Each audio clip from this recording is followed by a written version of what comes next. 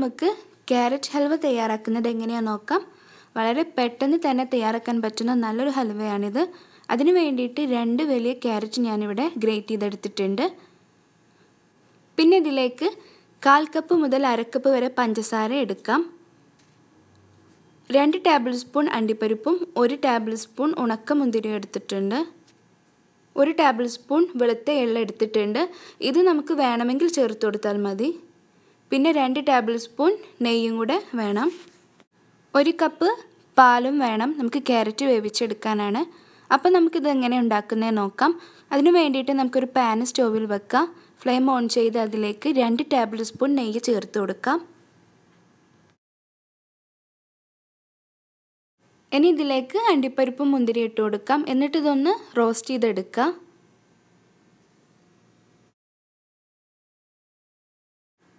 ഇനി ഇതിലേക്ക് ക്യാരറ്റ് ചേർത്ത് കൊടുക്കാം.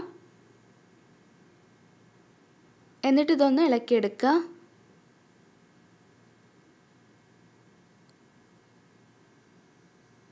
ഇനി ഇത് അടച്ചു വെച്ചിട്ട് നമുക്കൊരു 3 മിനിറ്റ് വരെ ഒന്ന് വേവിച്ചെടുക്കാം. ഇതിപ്പോൾ 3 മിനിറ്റ് ആയിട്ടുണ്ട്. തുറന്ന് നോക്കാം. ഏകദേശം ക്യാരറ്റ് ഇവിടെ വെന്തിട്ടുണ്ട്. ഒന്ന് ഇളക്കിയെടുക്കാം. ഇനി ഇതിലേക്ക് പഞ്ചസാര ചേർത്ത് കൊടുക്കാം. ഞാനിവിടെ 1/2 കപ്പ് മുഴുവനായിട്ട് ഇട്ട് കൊടുക്കുന്നില്ല. മധുരത്തിനനുസരിച്ച് നമുക്ക് പഞ്ചസാര ഇതിലേക്ക് ചേർത്ത് കൊടുക്കാം. എന്നിട്ട് ഇതൊന്ന് നമുക്ക് ഇളക്കിയെടുക്കാം.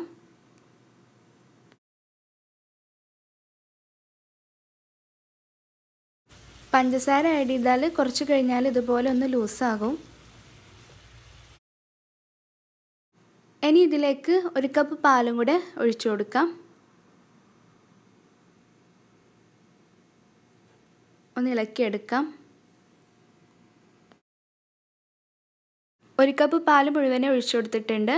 ഇനി നമുക്ക് അടച്ചു വെച്ച് വേവിക്കേണ്ട ആവശ്യമില്ല. തുറന്ന് വെച്ച് ഇളക്കിക്കൊണ്ടേയിരിക്കാം. പാലൊക്കെ നല്ലപോലെ വറ്റി വരണം.